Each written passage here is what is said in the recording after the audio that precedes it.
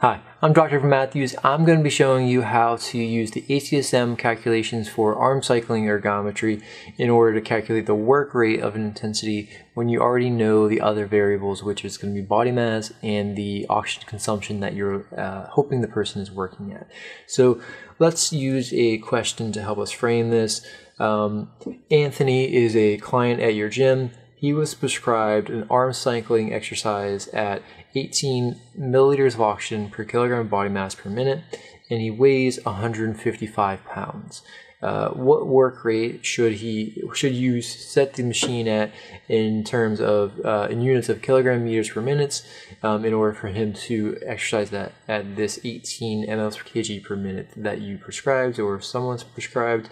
And then what would that be in watts? Because most machines are going to use watts. They're not going to use the kilogram meters per minute that the ACSM equations use. So let's go ahead and look at our given variables here. So we have arm cycling as our exercise modality. That's important so we can know which ACSM equation to use. He is going to be working at 18 milliliters of oxygen per kilogram body mass per minute, so 18 is his relative VO2, and he weighs 155 pounds. So first thing I'm going to do here is I'm going to convert his body mass from pounds to kilograms. So I'm going to take his 155 pounds, divide that by the conversion factor of 2.2, and get 70.455 for his body mass in kilograms.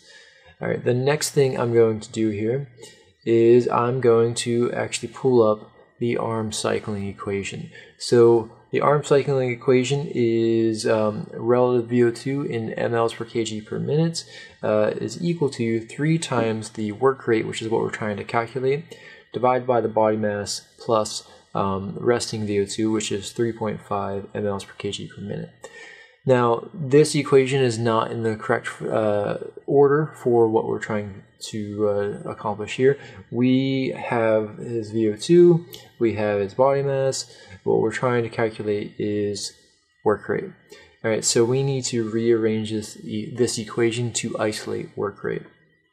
So let's do this step by step. The first step I'm going to do is I'm going to subtract 3.5 mLs per kg per minute from both sides of the equation, which essentially shifts this across the equal sign to the other side and reverses the operation. So we end up with VO2 minus 3.5, and we don't have this 3.5 on the other side. The next thing I'm going to do is I'm going to move the body mass to the other side of the equation as well. So over here work rate's being divided by body mass, so I'm going to multiply body mass on this side, canceling this out, and multiply body mass on this side, which gives us what we had here. So the VO2 minus the 3.5 times, now it's multiplication, the body mass.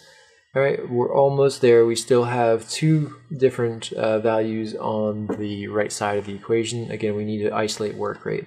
So let's go one more step here, and we're going to divide the 3 from both sides of the equation to cancel it out on this side and end up with divide by 3 on the left side of this equation.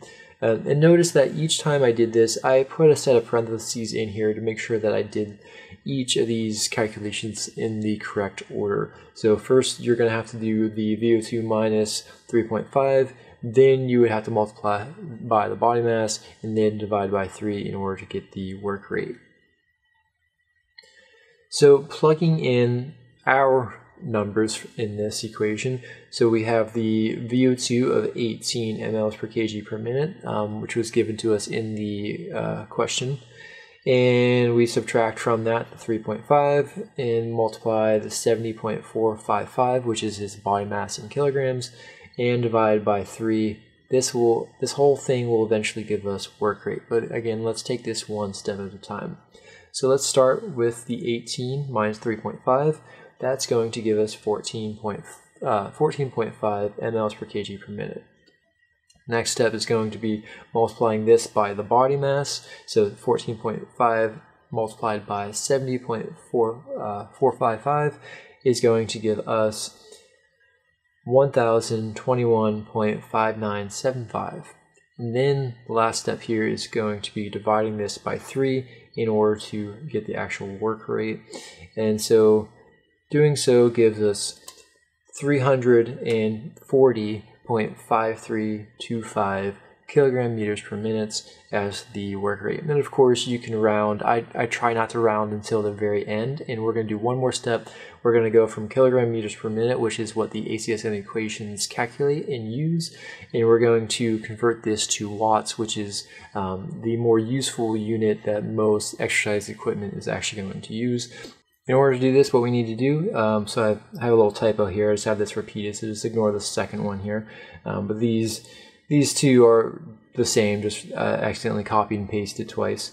But what we're going to do is we're going to take the work rate in kilogram meters per minute. We're going to multiply that by the conversion factor of 0.163, and that's going to give us 55.51 watts, which again you can round to 56 watts. In this situation, he'll need to do arm cycling at about 55 to 56 watts in order to get the VO2 that was prescribed to him by his trainer, or by you if you were his trainer. So there's a little bit of rearranging of the ACSM formula that's necessary in order to get work rate, but it's still a fairly straightforward calculation. So I hope this was helpful though, and if you have any questions you can put those in the comment section below and I'll try to get back to you. Otherwise, please come back and watch another video. Thanks.